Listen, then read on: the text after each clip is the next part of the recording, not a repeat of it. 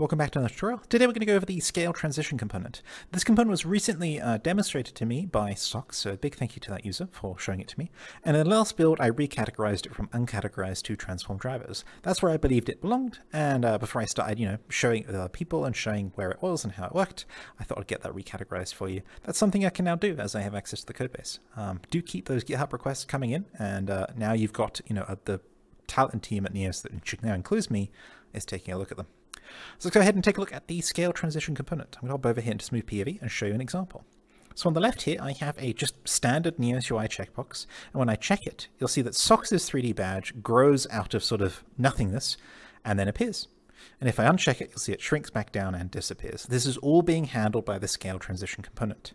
Let's go ahead and take a look at how you might set this up manually. And then I'll talk about some of the use cases you might want to use this component for in the world, or in your creations. So with a developer tooltip equipped, I'm going to go to create new, 3D model box, just move backwards a little bit so the box is in the world, and I'm going to inspect it with secondary, and then open inspector, scroll to the bottom and go to attach component, transform drivers, and then scale transition, which is right underneath scalar, so scale transition. With scale transition added, there are a bunch of fields. I do want to go over those, but first of all, I want to show you how to set up the ones that are at the bottom that have underscores in front of them. These are the ones that you'll need to set up manually right now, and here's how they work. So scale drive is the thing you want to grow or shrink. So in this case, you'll see it was the scale of Sox's 3D badge here. But for this box, we want it to be the size of the box. Let's go ahead and go to the top of the box here, and we'll grab scale, and we'll drop it into scale drive here. The next one is enabled drive. Now this usually would be the active checkbox of the box, but that actually won't work in some cases because if a slot's inactive, sometimes components won't run on it. That is sort of like a case-by-case basis. Sometimes it will, sometimes it won't. I know it won't with this particular component, but that's never to fear. What we're actually going to do is use the mesh renderer and drop that into the enabled property there.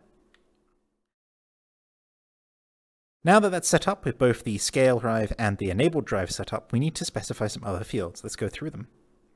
So show field is whether this object is shown or not. Transition time field is how long the transition will take for the object to be shown or hidden. Show scale field and hidden scale field are the scales for when it's shown for show scale field, and hidden for when it's hidden. So when it's hidden, it makes sense for it to be 0, 0, 0, but when it's shown, we actually want it to be 1, 1, 1. I'm going to go ahead and grab and drop the 1 from the transition into all three coordinates here. And now you see we get our cube back. If I put this to the right here and I uncheck the show field, you'll see our cube shrinks down and disappears. And not only that, it's turned off this mesh render at the top here. So that's all being handled by one component. You can change the curve field here. The curve field determines how the smoothing is done on the transition. So there's sine, cosine, smooth, smoother, linear. Linear will make sure that it doesn't have any sort of easing on it, whereas the rest are sort of easing related functions. Just try them out, see what you like. And that's it. That's all the component does. And that's all the component is, that's how easy it is to set it up. Let's now talk about why you might want to use that. Let's say you have some UI for a particular gadget or maybe something in the world. You could use that component to give an easy transition. Let's say they push like a settings button.